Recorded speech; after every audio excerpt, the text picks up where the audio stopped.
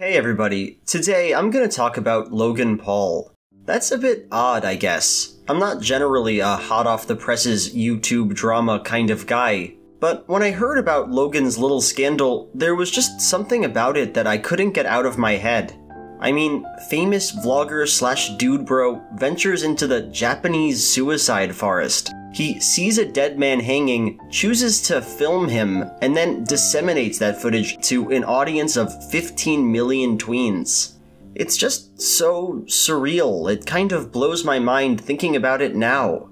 I've seen a lot of reactions to this video, a lot of justified outrage at Paul, and a lot of dismay that YouTube would allow such a thing to happen.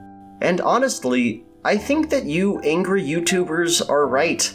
Logan Paul should not have done that thing he did, and when people screw up and do immoral things, we have a right to be mad about it. Expressing anger is legitimate and necessary and can make things better. But I think there's another important way to talk about this video, and that's by looking at it and the rest of Logan Paul's vlogography as the piece of art that it necessarily is. Every single day for more than a year, Logan made us a piece of media that was watched and enjoyed by millions of people.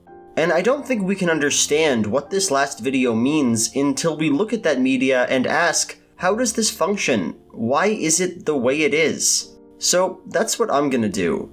I'm gonna take you through some of Logan Paul's work and try to understand it and how it became so darn strange. A quick disclaimer. I'm not the ultimate authority on all things Logan Paul. While I did do remarkably well on this How Well Do You Know Logan Paul quiz, I didn't really know who the guy was before the suicide forest scandal. And because there are roughly 10 million Logan vlogs, I didn't have time to watch all of them, or even most of them. So take what I say here with a grain of salt, I guess. I encourage anybody who's interested to watch through Paul's work and make sure that I'm not a fraud. Okay, with that out of the way, let's get started. I consider this video the real start point of Logan Paul's vlogs. I did put makeup on. Oh god, I'm so freaking Hollywood and I hate it. It's called There's Something in My Bed, and while it's not technically the first video on the channel, it's the first one that takes place in LA, and it's the one that defines Paul's early work. In this video, we get the idea that Logan isn't exactly going for something specific with what he shows us. It's more like he just has a random list of things he wants to say. He slept on the beanbag because he might have bed bugs. Okay. He's gonna go record some stuff with his brother. Alright. He eats a Gaines bowl. He buys a pizza. Confirmed best decision of my life. I'll never turn down a pizza. Fine. There's no idea he's trying to get across here, no story he wants to tell. More than that, none of the scenes in this are intrinsically interesting at all. And because of that, it seems clear that the vlog isn't supposed to be read as the centerpiece of this guy's life, but as an afterthought. Logan Paul's gonna do some stuff, and if you want to tag along, well, that's your business. This is the structure that all of Logan's videos had in the early days. They're aimless and jumpy and kind of mind-numbing. He constantly returns to the same activities, goes to the gym, goes to set, eats Gaines bowl after Gaines bowl after Gaines bowl. And yeah, this stuff is really boring, but it also feels somehow organic. Like, look at this conversation Logan has with Amanda Cerny. No, I don't know who that is. I don't really want to work out. You gotta do it. I know. That's what it comes down to. That's how it always happens. You just gotta do it. All the time you don't feel like working out, but when you go and you just start, then you're like, oh, okay. It's 15 minutes in. That's all I need. I'm losing my mind, Amanda. I, like this. I mean, it's not my favorite thing in the world, but there is something charming about it. The conversation they have is so mundane and so unnecessary that I can't help but feel a sense of connection to Logan. After all, if this isn't an interaction that Paul would normally have, why would it be in this vlog? It's just too boring to fake. But the vlogs don't stay this way. It's a shame, but we don't get to see Logan eat his 10,000th Gaines bowl. And that's because, as his videos progress, Logan makes a choice. I don't know if it was conscious or subconscious, but he decides he wants to give us more than a fly-on-the-wall perspective on his repetitive life. He wants to say a thing or get an idea into our heads. He wants to cultivate a mission statement. And I think we can get at this shift in thinking and get at Logan's newfound identity by looking at two videos that were made less than a week apart. First, we have A Death in the Family, a video where Logan deals with the loss of his great aunt. Here, for the first time, Logan tries to be emotionally open with his audience. I want to live life with you guys. I want you guys to be able to live life through me and vice versa. So I'm gonna be real with you 100% of the time. And that means sometimes it might be sad. Sometimes you might feel things. And in this vlog, Logan establishes a really important aspect of his personality. That he can get earnest and real, but he never takes it too far. He never lets it get in the way of being ostentatious and silly. On one hand, we watch the first few minutes of this video and see that he's all weepy, and we can feel a sense of connection to him. It's sad that his aunt died, and he seems to be genuinely affected by it. But on the other hand, look how he spends the rest of this video. He literally just goofs off with his family and hangs out with children and does silly vlog stuff. So we're gonna do like a epic slow-mo Nerf gun montage. So let's do it! I'm not trying to judge Logan for his reaction to death. I get that everybody's different and we all have different ways of coping with loss. But when you watch this video, it's kind of nightmarish. He looks us in the eye and says that he doesn't just want to make us laugh. I don't think it's my job to always make you laugh. And then that's all he does. He can express himself emotionally in his vlogs to some extent, but it just can't overshadow the real point of the vlog, to be entertaining and goofy. The other vlog I want to talk about is called I Got My Own Billboard. For me, this video expresses the other essential part of the Logan Paul persona, an emphasis on egoism and status. Here, he finds out there's a billboard with his big ol' face on it, so he goes and stops people and is like, look at that, that's me. Do you know who that is? That's you. It's pretty cringy, honestly, and a few months later he makes another video like it, but more cringy. Yeah, you see that? What is that? You see that up there? Let's find out what... Oh, it's you. Look how unimpressed this guy is. I love it. What's important here isn't that Logan has an enormous ego. I imagine that most people in entertainment do. What's important is that he's not ashamed of being into himself. He likes getting attention. He likes feeling larger than life, and he's not gonna hide that. These videos are still pretty early on in Paul's vlogging career, and I'm not trying to say that once they were done, everything about the channel was different overnight. But I think these vlogs speak to something in Logan, and what's more, they speak to how appealing he is to young adolescents. I remember being 12 and 13, it wasn't that long ago, and for me, that period was defined by two very strong emotions. First, I wanted more status. I wanted to be unique, sure, but I wanted that uniqueness to be accepted by a group of people that I was absolutely terrified of, my peers. Second, I wanted to be vulnerable. Broadly speaking, I think that 12 and 13-year-old boys are uniquely ill-equipped when it comes to emotionally supporting each other. And of course, that can be very isolating. And it's these two desires that Logan directly addresses. He's not afraid of trying to be popular. When he gets a billboard, he runs up to people, all excited, and shows it to them. He's not afraid of being vulnerable either, but his vulnerability is never so potent as to be threatening. Yeah, he gets sad or intense, but at the end of the day, he can do that and then be fun again. Ultimately, he shows his audience an aspirational vision. He tells them, you can want status, you can express emotion, and that can all be okay. And just writing this, I'm struck by how much I like Logan Paul, at least in theory. The guy's not to my taste, but if his presence on the internet makes a middle schooler feel a little more comfy, who am I to judge?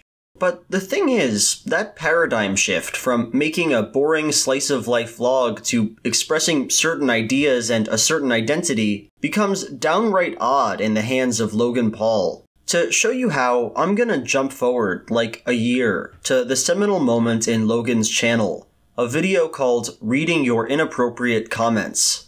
In a lot of ways, this video is no different from what came before it. Logan films a thing, he hangs out with his friends, he reads some pretty raunchy comments. You know, same ol'. But what makes this vlog special is that here, for the first time, Logan is explicitly selling something. Maverick merch. Do not forget, Logan, you guys can get your own pair of Maverick the pair of socks. Between all his various activities, he says that he'd like us to buy a pair of socks with a picture of his bird on them. Okay, I'm gonna go now.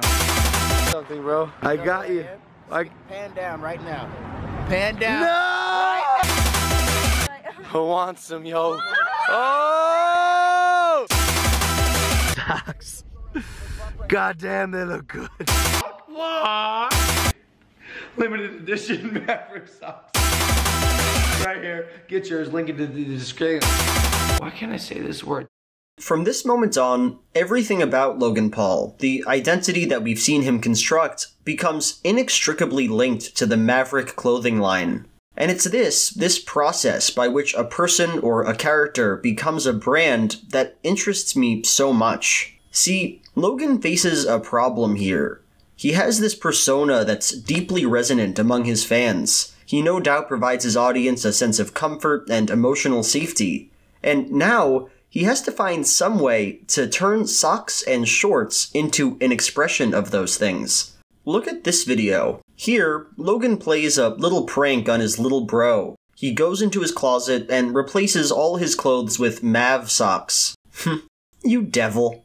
What's interesting here is that this is an expression of the same sort of energy that got Logan Paul famous. It's silly and non-threatening, and it sort of reminds you of him getting all excited that he's on a billboard. But at the same time, this is now an ad. It has a call to action, and it surrounds the buying of a thing. Okay, so yeah, guys, this is the bonus pack. Look at these special limited edition of socks. Also, these next 1,000 pairs are going to be the ones from Jake's closet.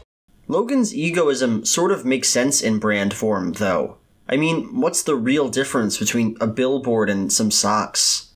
No, it's when we come to Paul's serious side that things really start to feel hollow. He's always talking about the Maverick brand really earnestly, as though it comes with a deep message of some sort. The Maverick movement is officially the Maverick Revolution. This logo means so much. It's about people not being afraid to pursue their passions and follow their dreams regardless of what the naysayers do or think. We aren't drones like 99% of society. We act independently. We do our own thing. Suddenly, the safe form of emotional expression that made Logan appealing has to be worked into the nonsense language of Maverick. For Mavericks, right here, this symbol right here means so much to me. And it has come to mean so much to you guys as well. Putting a dent in the universe.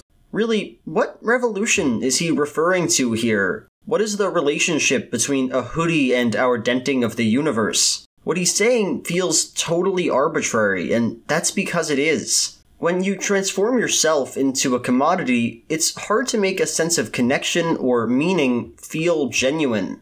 So I think it makes sense that around this time, Logan becomes obsessed with buying stuff and talking about buying stuff. He starts to title his videos after his purchasing life, activating my $10,000 speaker system. I spent $12,000 on 2 bags of clothes. I bought myself $10,000 custom grills.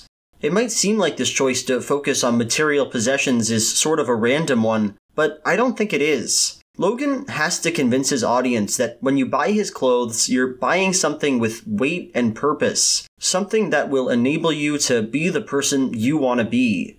And so he has to demonstrate how that process works. He needs to buy those grills. He needs to have fun with them and be super cringeworthy with them, because if he didn't do that, well, he wouldn't be representing the clothing line. And it's in this way, through this process of identifying with a brand, that Logan starts to feel sort of detached from reality.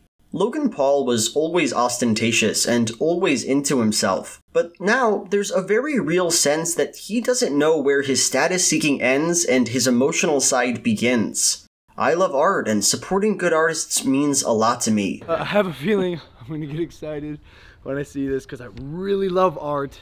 Wow, look at my massive body on that wall. I care for my mother and want to find a way to show that. My whole life has been insane, but especially this year, and I haven't really done anything like incredibly super nice for my parents. What am I, a f***ing child? Let me blindfold her and throw a tiny fraction of my fortune on her face. Everything is positioned in the most excessive possible way, even when that feels forced. And that's because Logan has to be in a constant state of reminding us that the ultimate form of expression is the attainment of stuff and the assertion of his identity. And nowhere is this more clear than when Logan goes to other countries. When I watch Paul go to Italy or Dubai or Japan, I'm struck by the extent to which these cultures are totally irrelevant to what he's trying to do. He doesn't experience Italy, he happens to it, tries to fly a drone over the Colosseum and gets arrested briefly. He doesn't do much of anything in Dubai besides buying stuff and meeting a sea of people. He doesn't appreciate Japan, he mostly just runs around in his POKÉMON outfit and wears this little getup. For Logan Paul, acting this way is a necessary output of the persona he's constructed. When you want to sell a brand, and when you want to make your entire media presence surround and reinforce that brand, there can't be an outside to it. To really immerse himself in another culture, he would have to invite the idea into his vlogs that there's a world that isn't defined in terms of Maverick. And he just can't do that. So, to Logan, the world is made of cardboard. He's the only thing that has any definition. Everything else feels like a prop. And so finally, we come back to this suicide forest video, and I hope that now we can start to make sense of what happened here. It's really easy to look at this vlog and say, oh, Logan's a weirdo, and what we have here is just a load of gratuitous, immoral nonsense. But what that idea fails to recognize is that, in some sense, we've been leading up to this video from day one. That it comes out of a million rational choices. Let's start a little vlog. Let's try to cultivate an identity defined by egoism and safe emotional expression. Let's transition that identity into a brand. Let's take that brand across the world.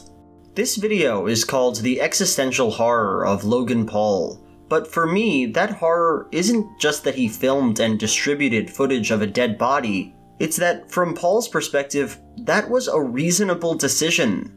Of course he's gonna go off the trail in that forest. When he sees the body, there's no reason not to get close to it. And from here, it only makes sense to get a little emotional and then go back to his silly old self. There's no going back. I've seen things I can't unsee. Logan is interacting with something other and scary here. There's a person hanging over there, and seeing something like that is a genuinely surreal experience. But there is no otherness in this video. No sense that what happens here goes past the ego of our protagonist. This is top 5 craziest things I've ever experienced in my life. This body is not different to Logan Paul. It doesn't threaten him or change the way he approaches his film. No, the body is just like Japan, or Italy, or anything else. It doesn't really exist. It doesn't have a story. It's just another set piece at this point. So that's all I had to say about Logan Paul, at least for now. I'd kind of love to make a sequel about the resurrection of his career or whatever. But wow, that video is a bit of a doozy, honestly. I hope that it made sense. I'm recording this at 5 a.m. right now, and I hope it makes sense. I don't think it makes any sense. But anyway, if it did make sense, go ahead and like, comment, and subscribe, and I'll see you next time.